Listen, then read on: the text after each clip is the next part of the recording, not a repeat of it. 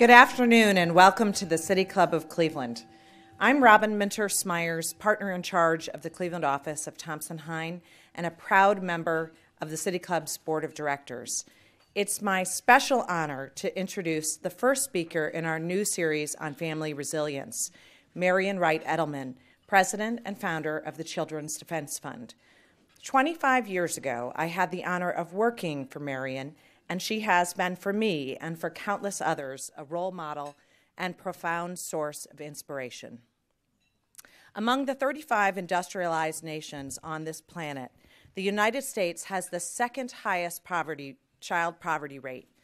A child in the United States has a 1 in 5 chance of being poor, and growing up poor has lifelong negative consequences. It decreases the likelihood of graduating from high school. It increases the likelihood of becoming a poor adult, of suffering from poor health, and of becoming involved in the criminal justice system. It almost seems self-evident, but it's worth saying that addressing poverty is a key component of creating and maintaining family resilience. It's worth saying, too, especially for our broadcast audience, that the purpose of this series on family resilience is to help the community better understand family resilience as the lens and tool for building policies and programs. In other words, if you help a family be strong, you're better able to help individuals with challenges. No one knows this better than Marian Wright Edelman, who was called to what she calls compassionate action at an early age. She founded the Children's Defense Fund in 1973 and its Leave No Child Behind mission to ensure every child a healthy start, a head start, a fair start, a safe start, and a moral start in life and successful passage to adulthood with the help of caring families and communities. A graduate of Spelman College and Yale Law School, Marian began her career in the mid-1960s when, as the first black woman admitted to the Mississippi Bar, she directed the NAACP Legal Defense and Educational Fund office in Jackson, Mississippi. In 1968, she moved to Washington, D.C. as counsel for the Poor People's Campaign that Dr. King started before his death. Marian has received over 100 honorary degrees and too many awards to count, including the Presidential Medal of Freedom, the nation's highest civilian award, and the Robert F. Kennedy Lifetime Achievement for her writings. She has inspired legions of young people, including her own children, now 3 exceptional grown men and 4 grandchildren. On Monday, she will honor our region and recent graduates by delivering the commencement address at Oberlin College alongside First Lady Michelle Obama. Ladies and gentlemen, members and friends of the City Club, it is my deep honor and pleasure to introduce today's speaker, Marian Wright Edelman.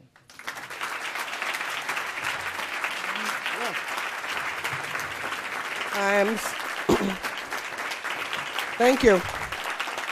Thank you very much. They do grow up and they do good and they're smart, so I'm just so proud of Robin. Thank you, and it's wonderful to be here with Steve and Dolly. We're old and dear friends. And I just want to introduce a 40-year colleague of mine from the Children's Defense Fund, Marian Allen. Where are you? She's been a pillar, and she is the family person and the child welfare person that you should follow up with on this meeting. And I wanted you to meet our new head of the CDF Ohio, Renuka Madeyev. She's wonderful. So she's in Columbus. Bother her as much as you can. And I'm just so pleased to be here and feel the vibrancy of this new leadership. It's fantastic. And I love the sharing at the beginning, because children don't come in pieces. And one of the big things that we've all got to do is to realize that, and that good policy should be like good parenting, and good community servicing should be like good families. I mean, we just get out of the silos and address the needs of the whole child. I don't know any parent who would say, I'm going to keep my child safe but not have them get health care, or not have them fed, or not be, whatever. I mean, let's just use common sense in taking care of our children. So I'm just so grateful to see all of you coming together across your disciplines and across all of your good works to address the needs of the whole child. Always keep the child in the middle of the table, not your own issue interest. And so we'll make great progress if we proceed there. We have issued a due report on ending child poverty now. And I want to say now, because children have only one childhood, and it's now. And so we should have a sense of urgency and persistence, and we've been like a broken record, but I think it's an absolute national moral disgrace that there are 14.7 million poor children in this country, and 6.5 million of them are extremely poor in the world's largest economy. It is also unnecessary, it's costly, and I believe it is the greatest threat to our national economic and military security. The 14.7 million poor children in our nation exceeds the populations of Ohio and Iowa, or the combined populations of Sweden and Costa Rica. Our nearly 6.5 million extremely poor children living at below half that poverty level exceeds the combined populations of Connecticut and Mississippi, or is greater than the population of Finland. Shamefully, the younger children are, the poorer they are during their years of greatest brain development. I don't know why we don't do what we know works and is going to save children and be the most costly investment. And every other American child is non-white, and 1 in 2 of our black babies is poor after a transforming civil rights movement 150 years after slavery was legally abolished. More than half of our children here in Cleveland lived in poverty in 2003, 54%. We can do better. More than 1 in 4 children, or 28% in Cleveland, lived in extreme poverty. 67% of your Cleveland children lived in areas of concentrated poverty. Census tracts with poverty rates of 30% or more between 2009 and 2013. 61% of children lived in households receiving supplemental security income, cash public assistance, or food stamps, which they're trying to cut in Washington again between 2009 and 2013. And 58% of your children lived in families where no parent had regular full-time employment in 2013. Benjamin Franklin said a long time ago that the best family policy was a job, and we need to focus on jobs and the dignity of work and the ability to support a family. In Cuyahoga County, 24% of children were food insecure in 2013, and 17% of your 16 to 19-year-olds in 2013 were disconnected youths, neither employed nor enrolled in school. America's and Cleveland's poor children did not ask to be born, as has already been pointed out, did not choose their parents, country, state, city, neighborhoods, race, color, or faith. In fact, if they had been born in 35 other rich industrialized nations, they would be less likely to be poor.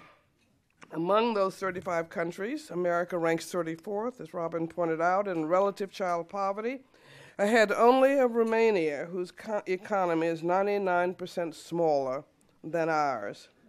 The United Kingdom, whose economy, if it were an American state, would rank just above Mississippi, committed to and succeeded in cutting its child poverty rate by half in 10 years. We can't wait 10 years. That's another generation of children.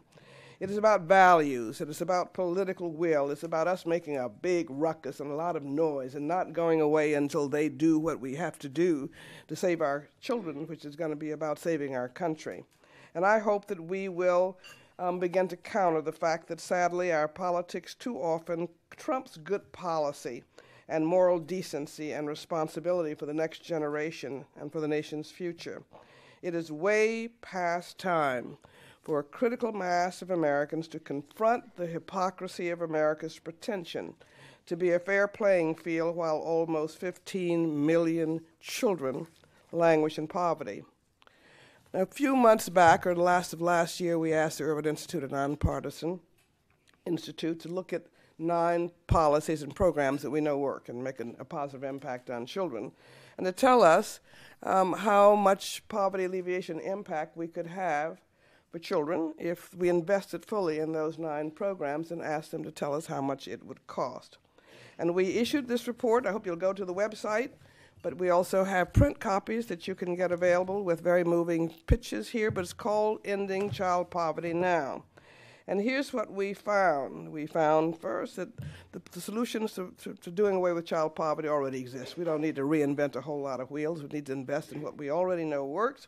And that by doing these things, the Urban Institute told us if we invested in 9 programs, creating subsidized jobs, most of them relate to jobs and making jobs pay and subsidizing jobs, increasing the earned income tax credit, the child tax credit, dependent tax credit, making them fully refundable, all the things that we need, we know. I mean, there's nothing new in any of this. It's just we need to do it. Making housing vouchers available to all households below 150% of poverty, for whom fair market rent exceeds 50% of their income. That was the single largest poverty alleviation impact. It would lift 2.3 million children out of poverty if you dealt with that basic housing issue. And we know children go hungry. There are millions of families with no income in America, and they have children in their families.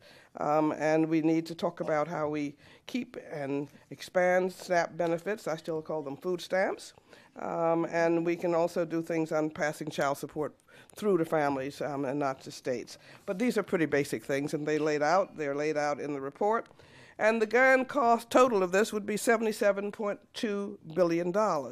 And for this $77.2 billion invested in these 9 programs, we could reduce overall child poverty by 60%, black child poverty 72%, and lift the floor for 97% of all of our poor children. Just make life a little bit better, a little less hungry, a little less scary, a little less homeless. Child poverty is far too expensive to continue because every year we keep 14.7 million children in poverty, cost our nation $500 billion or $500 billion, 6 times more than the $77 billion investment we propose to do what we want to do to get child poverty lower by 60%. We've been saying this for a very long time. We issued our first report on wasting American future, and that was guided by Robert Solow at MIT, our recent 2014 Presidential Medal of Freedom recipient and Nobel laureate economist, who in Wasting America's Future very presciently wrote, "For many years, Americans have allowed child poverty levels to remain astonishingly high, far higher than they would think a rich and ethical society would tolerate. The justification when one is offered one at all has often been that action is expensive. We have more will than wallet. I suspect, however," Bob Solow said, "that in fact our wallets exceed our will.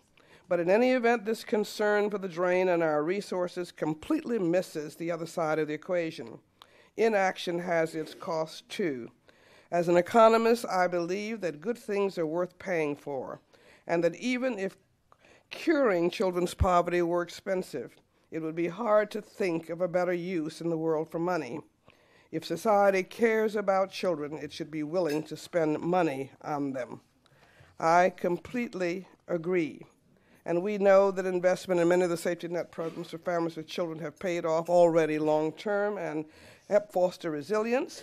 A 2012 study documented that children with access to food stamps in the 60s and 70s grew up healthier and more likely to finish high school.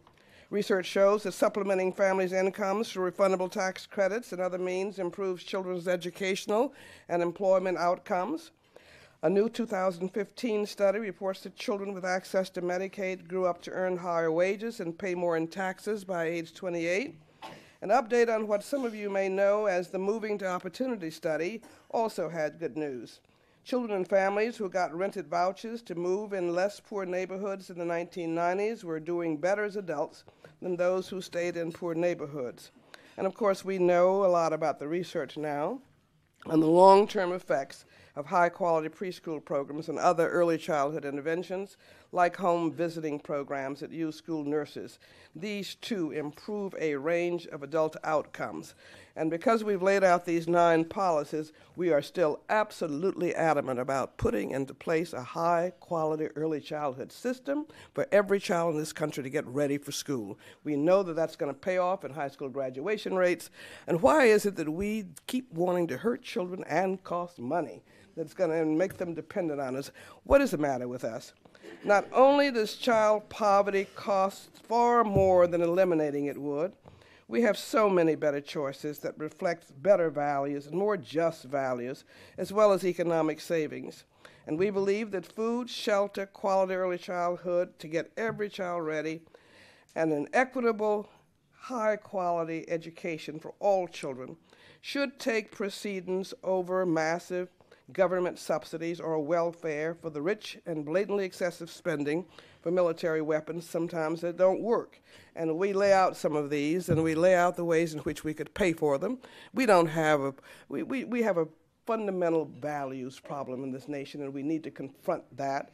And so we lay out all the ways that some of the ways that we can pay for these through tax loopholes, which include eliminating tax breaks for the wealthy, by taxing capital gains and dividends at the same rates as wages, which would save more than $84 billion a year. We could do what we want to do just for that one tax help to people who don't need it. And we lay out some of the military things. And we have been living in a Washington that recently, talking about budget balancing and all of that, but where our House and Senate budgets just voted to repeal the estate tax for the 5,400 wealthiest Americans, the top 0.2%, without a pay-go, at a taxpayer drain of $269 billion. Well, that would lift all of our 14.7 million children from poverty for 3.5 years. We don't have a money problem. We have a morality problem and a value problem, and we need to make a lot of noise and stop it. And they also voted to give the Pentagon about $38 billion it didn't ask for, again without a pay-go, in an off-budget fund. The Pentagon didn't want it, didn't ask for it, and yet, that $38 billion would be about halfway to what we need to lift a whole lot of children out of poverty. We need to begin to make more noise, child advocates, because this is about voice. This is about the need for a new transforming movement, and we have to mount it. If we love America and our children, we must all stand together against any excessive greed that tramples millions of our children's lives entrusted to our care. Our Declaration of Independence says we hold these truths to be self-evident, that all men and women are created equal and are endowed by their Creator with certain inalienable rights. After more than 2 centuries, it's time to make these truths evident in the lives of all, not just some children, and to close our intolerable national hypocrisy gap and show the world whether democratic capitalism is an oxymoron or can work. But I do know that a nation that does not stand for its children does not stand for anything and will not stand tall in the 21st century world or before God. We need to regain our moral bearings and common sense as a nation. Those who educate and care for our children are devalued in our society if we measure worth by the nation's highest apparent value, which is money. Our society says that teachers are nearly 270 times less valuable than one corporate CEO of one of the top 300 firms, with an average income of $15.2 million, compared to an elementary school teacher's average salary of $56,300. A high school teacher, however skilled and hardworking, earned less in a year, a little over $58,000, than the nearly $164,000 one basketball player earned in one day. I don't think that was from Cleveland. And all of our kindergarten teachers, I bet he made more, and all of our kindergarten teachers combined earn less in 1 year than 25 hedge fund managers. Lee Iacocca, former chair and CEO of Chrysler, said, in a completely rational society, the best of us would be teachers and the rest of us would have to settle for something less.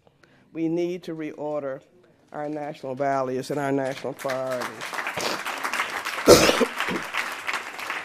The day before Dr. King was assassinated, he called his mother to give her his next Sunday's sermon title. It was Why America May Go to Hell. And he warned that America is going to hell if we don't use her vast resources to end poverty and to make it possible for all of God's children to have the basic necessities of life.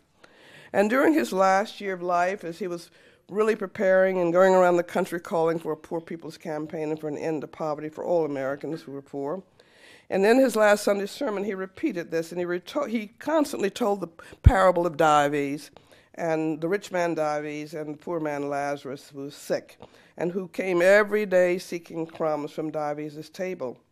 Dr. King said Dives went to hell not because he was rich, But because he did not realize that his wealth was his opportunity to bridge the gulf, separating him from his brother, and allowed Lazarus to become invisible.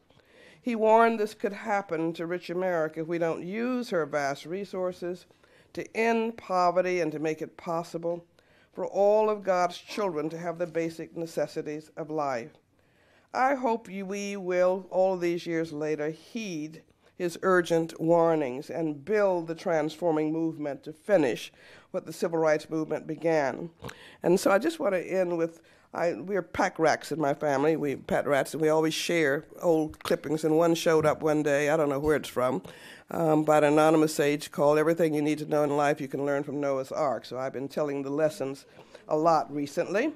Don't know who he was, but I thank him. But the first lesson was don't miss the boat. And the United States is going to miss the boat to the future if to lead and compete in our globalizing world, because we're not preparing a majority of our children for the future. A majority of all of our children in all races, 70% of Latino and 80% of black children, cannot read a computer at grade level in 4th and 8th grades, and dropout rates, as you know, are rampant, aided by zero-tolerance school discipline policies that we have got to correct. 75% of our 17 to 34-year-olds seeking to serve in the military were rejected because of literacy, health, and prior incarceration problems. I constantly say, I'm so sick of hearing myself say, that the greatest national, economic, and military security threat does not come from any outside enemy. It comes from these figures, our gross neglect of our children, and it's going to be our undoing. Second lesson is we're all in the same boat. Many Americans may not like or think that they have any self-interest in assuring a fair playing field for other people's children, especially poor and non-white children who will constitute a majority of our child population, school population, by 2019. Isn't it better to prepare them to be a productive workforce than for us to support them in costly prisons where 1 in 3 black and 1 in 6 Latino boys born in 2001 end up, increasing neither our safety nor our productivity? Many states are spending on average 2 times more per prisoner than for public school pupil. I can't think of a dumber investment policy. And I just hope that we will begin to reorder our priorities. God did not make 2 classes of children, and we continue to do so at our peril. The third lesson is plan ahead, because it wasn't raining when Noah built the ark.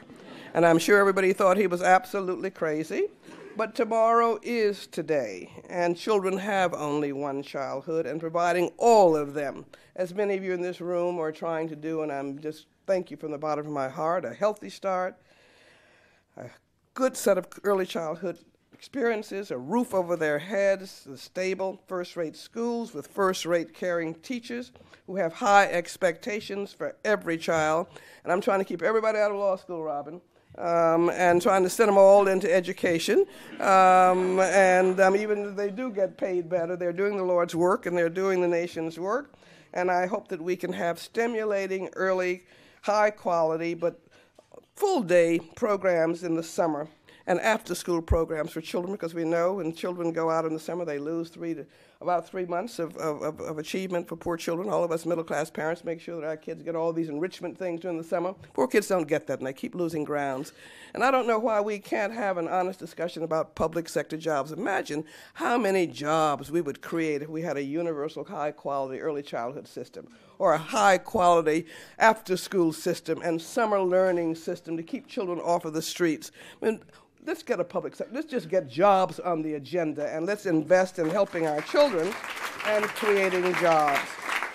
And we just have to begin to reorder our community business in our very quick-fix, quarterly profit-driven culture if we're going to save our future. The fourth lesson is stop being timid. Don't listen to critics and naysayers. If you don't want to be criticized, don't say, do, or be anything. But you will not build strong children and a strong country through silence. It's not always the people who are noisy on the other side. It's all of us who are silent on our side. Get up And let's begin to speak up for children when they are being mistreated, or when our representatives are voting in the wrong way. Hold your Congress people and senators accountable. Hold your state legislators and governors accountable. Children can't vote, but you can. So be a voice in a thoughtful way and speak up to protect our voteless and voices young. Lesson 5 is, for safety's sake, travel in pairs, or better still, in community groups and coalitions, which is why I think this is wonderful. Work together. Work together. It's not about you. It's about children. Get ourselves out of the way, organizations, and all of our little particular egos that we've got to be out there. Work together with urgency and persistence. Lone Ranger and top-down leadership will not work. We must together reweave the fabric of family and community and utilize the power of our individual and collective voices and votes and get things done and put children on the agenda. We don't need sprinters. We don't need dabblers or just press conference people. We don't need those, or headline seekers. We need marathon servant leaders. The German playwright Bertolt Brecht a long time ago said that there are those who struggle for a day and they are good. There are those who struggle for a year and they are better. But then there are those who struggle for much of their lives, and they are the indispensable ones. And I hope everybody in this room who loves children, who loves our nation, will be indispensable ones, because that's what the nation needs if we persist and get things done. And while you hear a whole lot of things about what we don't have and the things that don't work, you should be really proud of what has been accomplished over the last 50 years and 40 years because of the voices of people like you. Millions of children have gotten health care. Millions of children have gotten child care. Millions of children have gotten a better education and have gotten a place to live, and we've made real strides, but we need to finish the job. No child is dispensable, and this nation needs to recognize that. I want to just end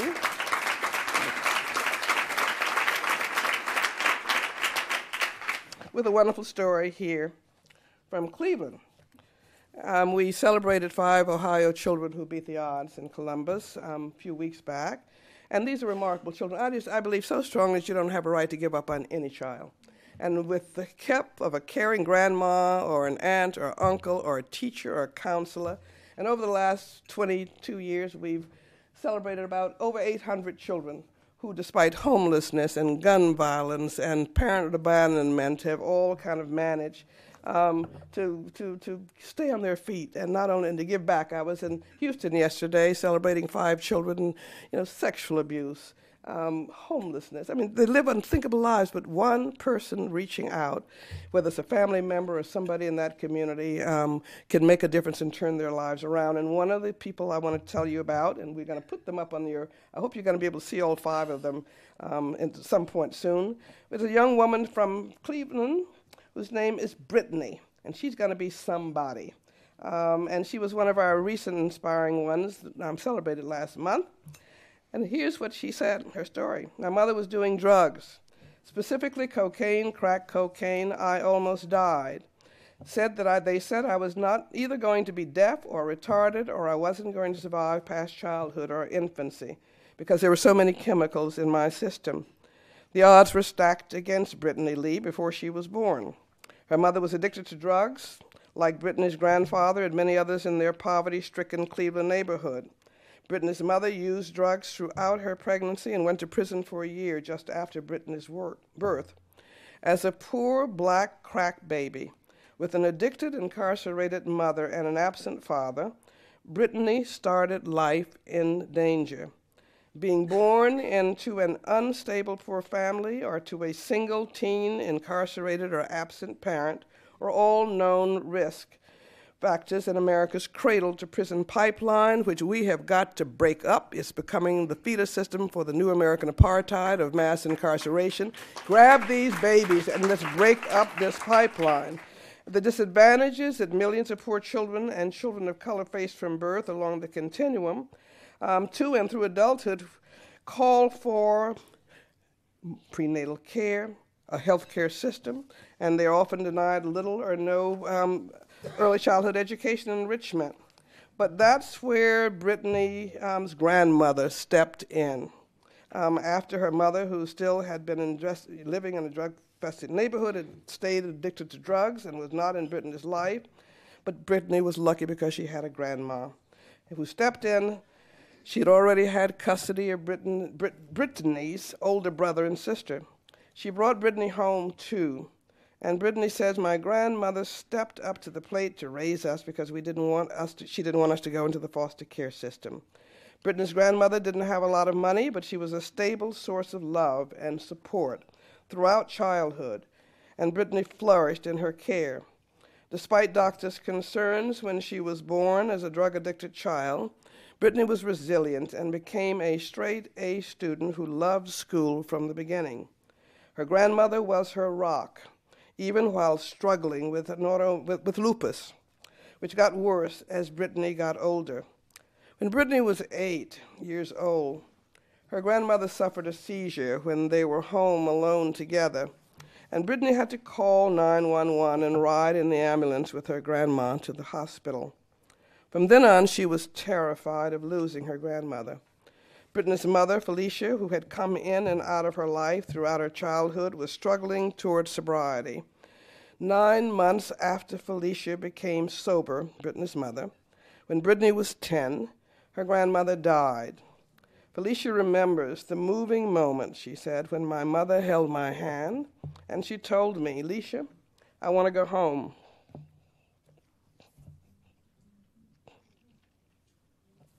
And I thought she meant go home, like put her in the car and take her home. But no, she was saying she was tired and she was ready to go home to glory.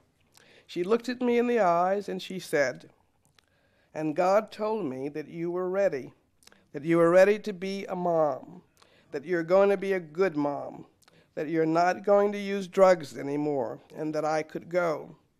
Brittany's mother was finally ready to step in, regain custody, and learn how to be the parent her daughter needed and deserved. Today, Brittany is a high school senior about to graduate from Cleveland's John Hay School of Science and Medicine and dreams of becoming a cardiac surgeon. She recently received our Bethiard Scholarship and says of her beloved grandmother, she's looking down on me. I'm sure she's so proud. And right now, I just want to make her even more proud. I want to show her that she didn't fight for me for nothing. These children are worth fighting for. And Brittany's grandmother was one of the many caregivers raising children in kinship care or grand families, headed by grandparents or other relatives who step in when parents are unable to do so. Sometimes a child is removed from parents' care by the state and placed with relatives in foster care. In other cases, children like Brittany are placed informally with relatives outside foster care. More than 6 million children are being raised in households headed by grandparents and other relatives, and of those, 2.5 million are living in households without their parents present.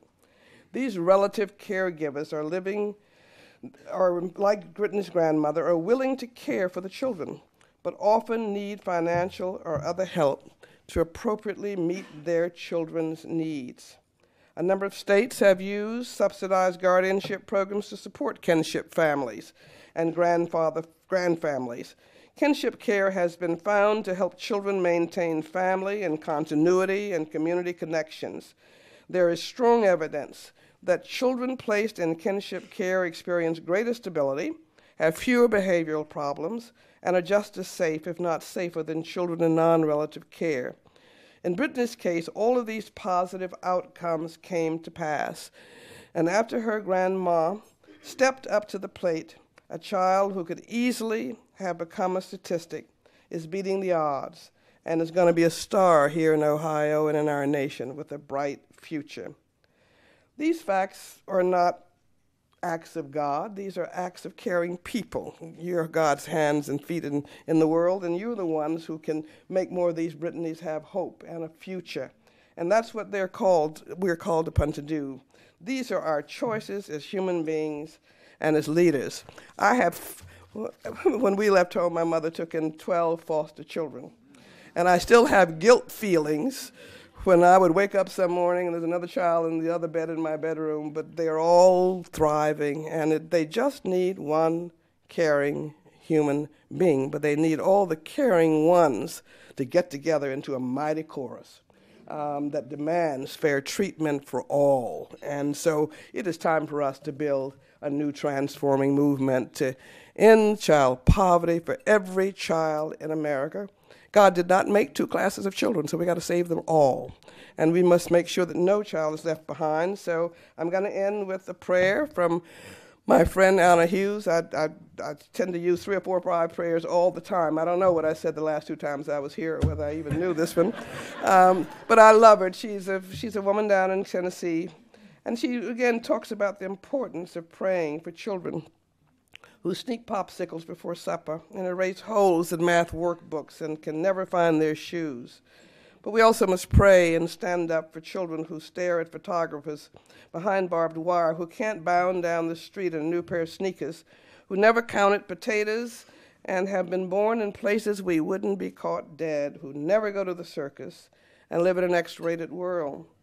But let's also stand and pray for children who bring us sticky kisses and fistfuls of dandelions, who hug us in a hurry and forget their lunch money.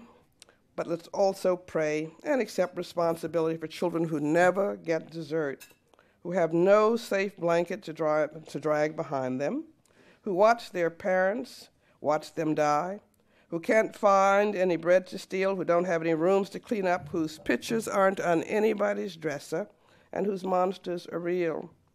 Let's pray and stand up and build a movement for children who spend all their allowance before Tuesday, throw tantrums in the grocery store and pick at their food, who like ghost stories shove dirty clothes under the bed and never rinse out the tub, who get visits from the tooth fairy and don't like to be kissed in front of the carpool, who squirm in church or temple and scream in the phone, whose tears we sometimes laugh at, and whose smiles can make us cry. But let's also pray and accept responsibility for and stand up for all of those children in our rich nation whose nightmares come in the daytime, who'll eat anything, who've never seen a dentist, who aren't spoiled by anybody, who go to bed hungry and cry themselves to sleep, who live and move but have no real being. Let's pray and vote and stand up and fight for those children who want to be carried, but also for those children who must be carried, for those we never give up on, and for those who don't get a second chance. Let's fight for children whom we smother, and for those who will grab the hand of anyone kind enough to offer it.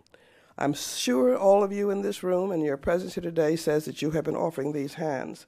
We've got to bind these hands very much stronger together. We've got to organize and become strategic. We've got to build that next movement to save our nation's soul and to save our children's future. And I can't think of anything that's a better burden to bear. I thank you for what you're doing. Keep doing it.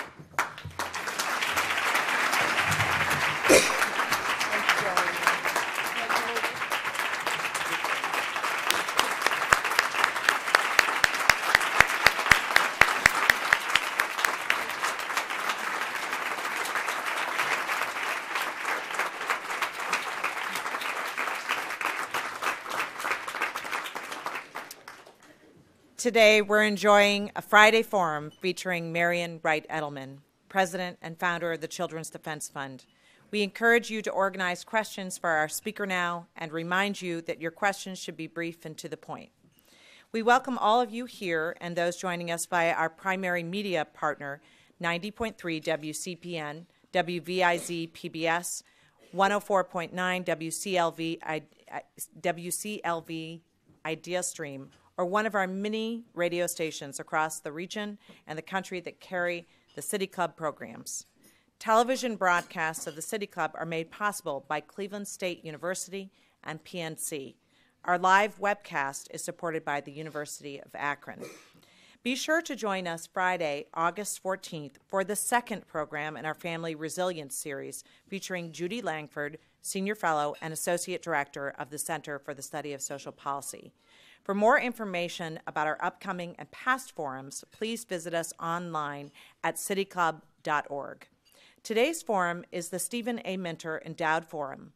This forum, honoring my father, Stephen Minter, was made possible by the member banks of the Cleveland Foundation in honor of my father's retirement from the foundation in July of 2003.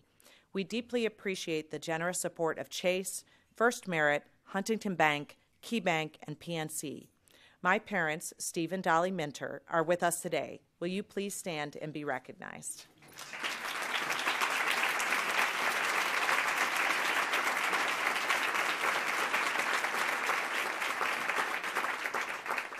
Today's forum is also the first in our Family Resilience series, sponsored by St. Luke's Foundation and the William J. and Dorothy K. O'Neill Foundation in partnership with Goodwill Industries of Greater Cleveland and East Central Ohio. The purpose of this series is to help the community better understand family resilience as a lens and tool for building policies and programs. We thank our sponsors for their support. Our community partners for today's program are City Music Cleveland and the Legal Aid Society of Cleveland. We thank you for your support. Additionally, we welcome guests at tables hosted by the Cleveland Metropolitan School District, Cleveland Neighborhood Progress, Cuyahoga Community College, Thompson-Hein, and the Center for Community Solutions. We thank you all for your support. We also welcome students today from Hawkins School and Shaw High School. Students' participation in the City Club's programs is provided by the Laub Foundation. Will the students please stand and be recognized?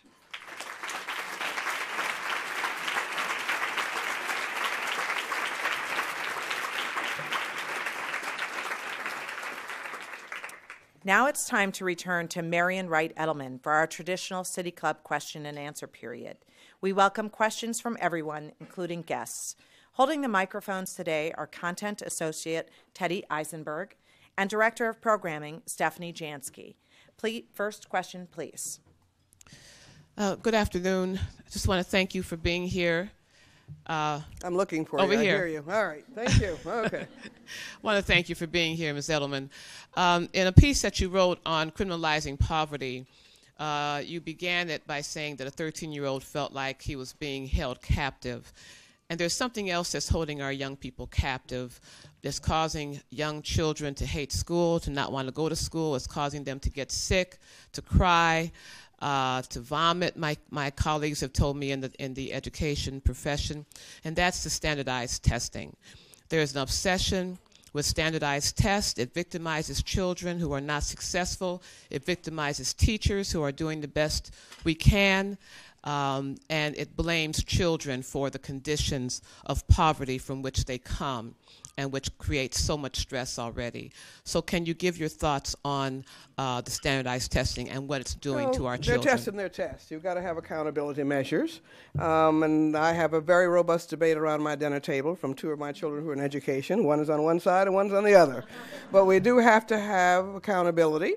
And whether or not we are trying to figure out how we use tests in order to diagnose what children need and what they're missing is another thing. But I think that we've got to find ways that the real issue is whether that's the test that is used not just for children, but whether the whole teacher's accountable. The issue is really about teacher accountability and not just about children. But we've got to find ways of holding our children not learning. You cannot have over 70%, a majority of all of your children, and 70% plus of your Latino children and 80% of your black children not able to read and compute at grade level. You got to find out why, and you have to be able to figure out what is happening here and what they're not getting.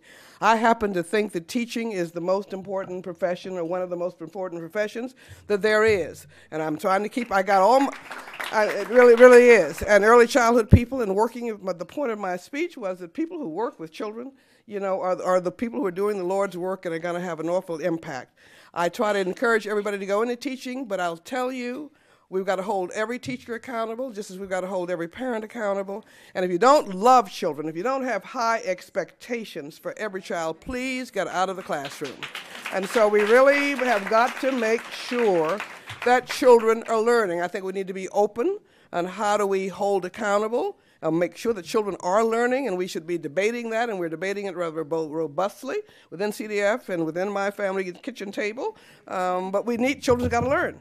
You cannot have the dropout rates we've got. You cannot have the children being left behind. You cannot have children not reading or computing. So we've got to sit down together and get adult interests out of the way and then figure out what is going to work to make sure that our children are getting what they need in order.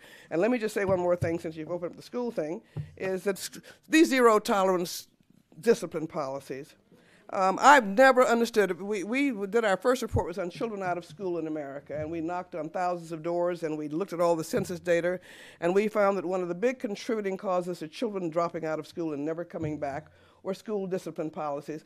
And all 3/4 of those policies back then, and too often still are for nonviolent offenses, for truancy and tardiness. Now, why does it make sense to put a child out of school for not coming to school? You find out why he's not coming to school.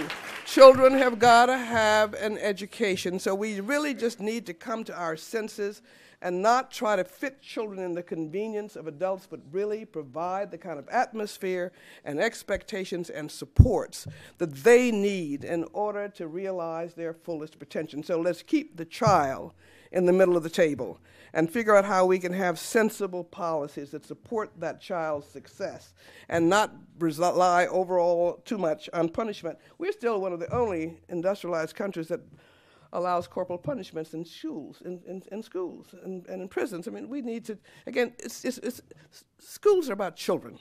And so we've got to figure out how do we get the best people in those schools, reward them as much as we can, train them as best as we can, and stop all the fights over the little things. I mean, we've been having a big fight over, as you know, the Title I program, the Elementary and Secondary Education Act. I don't call it that other name, which is our trademark breach. And everybody's been fighting. Testing has been one of the big issues that everybody's been talking about. I said, we're sitting here fighting over testing when they're about to gut the entire accountability for how much money is going to go to poor children and be concentrated on poor children.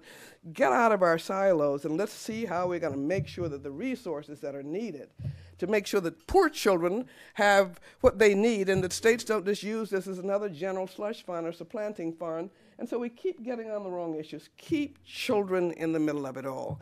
And let's all adults stretch to see how we can meet those needs, teachers and counselors and parents and administrators, but it's about children. And so often they do get lost. So I think that we're going to have a thoughtful conversation about assessment. We do have to have some kinds of assessments and ways of knowing, but it should be multiple assessments. The children don't come in pieces again. And so you got to look at the whole child. Good afternoon. Thank you. I wanted to first and foremost thank City Club and their partnership with Shaw High School. I was a Shaw High School senior when you came in 2007, and so because of that, I've been participating with Freedom Schools program for the past 8 years. Yay! So my question for you is, we currently work with Freedom Schools with the Department of Youth Services out at Indian River Maximum Security Juvenile Facility. How do we as advocates implementing programs that we know work, that we've seen transform males that are in opposite gangs that read Mandela's Way together and interact together, and we've never had any complications? How do we bring light to programs like that to continue to make that ruckus or make that noise? Well, I think that the parent, this is more complicated in juvenile detention facilities, but the parent engagement provisions for parents coming every week. And they really, most of them, they really come. And we need to help them learn how they can help their children. The whole Freedom Schools is a summer enrichment program that's based on wonderful books that are picked around the theme, I can make a difference in myself, my school, my community, my nation, my world. And they, as one little girl says, they have characters that look like us and they give us hope. And we've got to confront the lack of diversity in children and youth literature in this country. But children need to see themselves. And these young people, these children K through 12, are taught by college students who come from their communities and who look like them. It's hard to be what you can't see.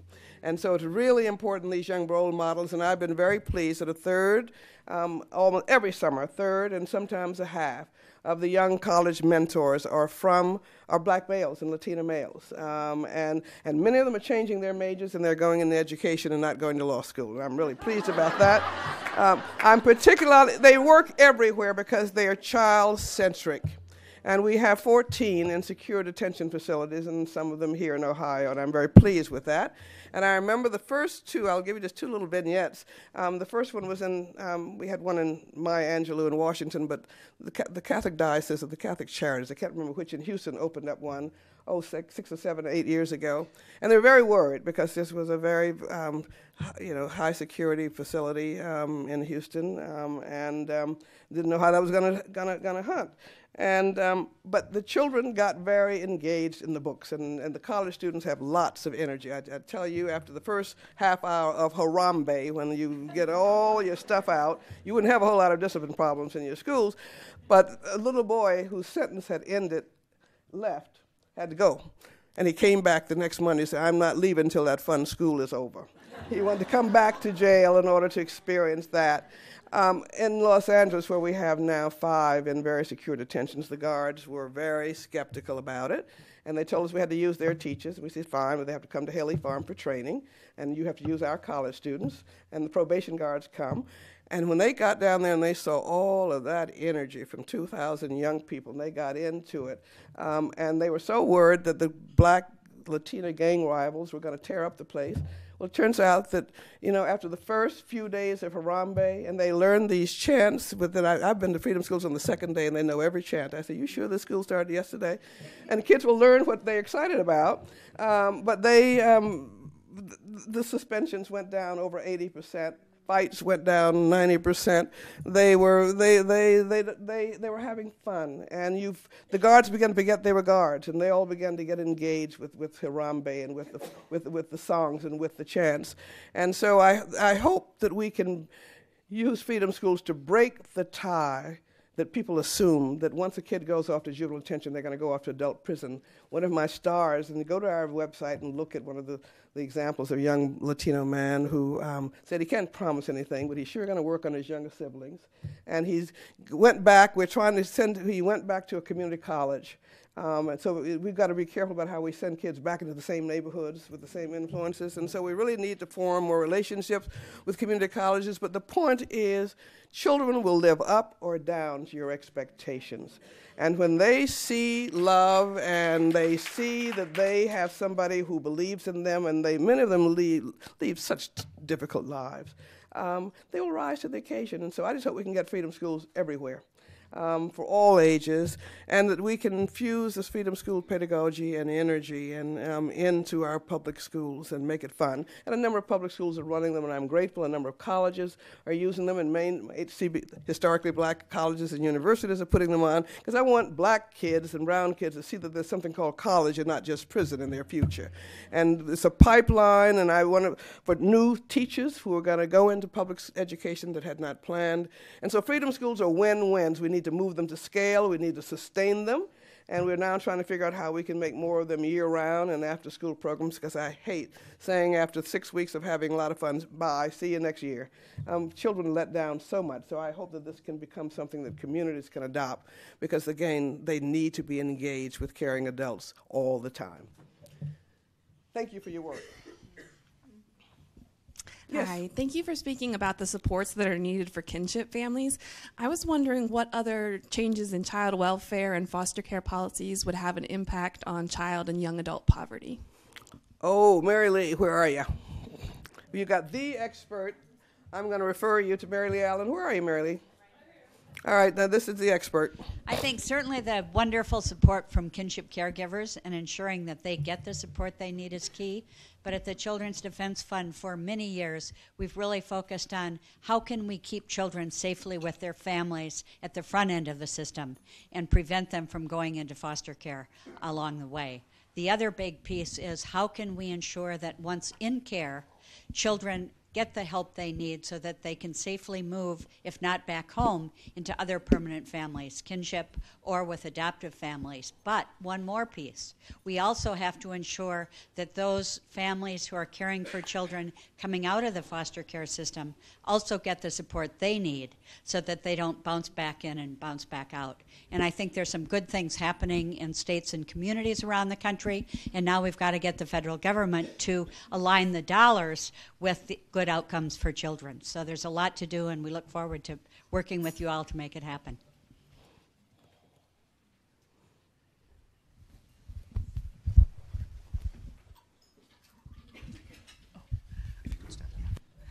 Thank you, and thank you for your extreme common sense approach.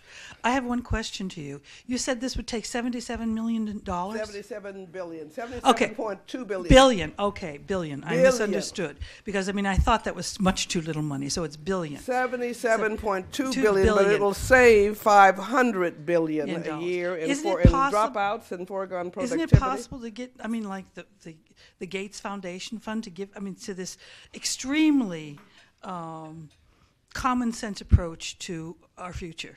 We're going to try. Anybody who wants to give, we think that this makes a lot of sense. Don't know, we're always hand to mouth, but no. We've got to go out and make the case. I really hope you will go to the website and read this report and really go out and talk about it in your churches and community groups and your networks, and let's build a groundswell. We cannot afford not, quite apart from the human costs and the moral costs, to continue all the school dropouts, the incarceration costs, the dependency costs, the remediation costs from poor health and all the other things that come from child poverty. And so I don't know why it's so hard to get our country to do what is right for children, to do what we know would work, and to do what will save sense. And that gets to the issue of power. And so power has got to be us. It's got to be our voice. It's got to be our votes. And I forgot one of my favorite Noah's Ark lesson, as I was so busy trying to stay within my time limit, and I wasn't looking.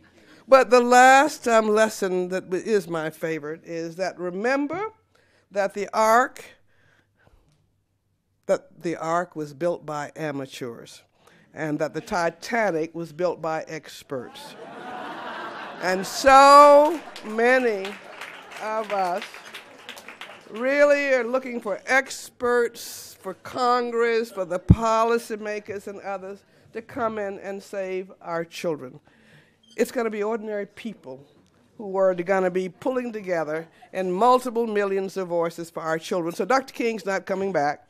We're going to have to be it, and all of us are going to have to raise our voices now. I'll just tell you, if all the people in this room made themselves absolute pests on your school board and your city council, on your state legislature, you're going to move Ohio along, but your voice is what is needed. So thank you again.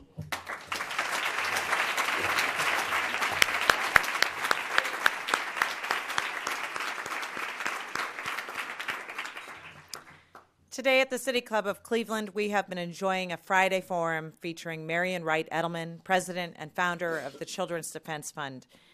Thank you. Thank you, ladies and gentlemen. This forum is now adjourned.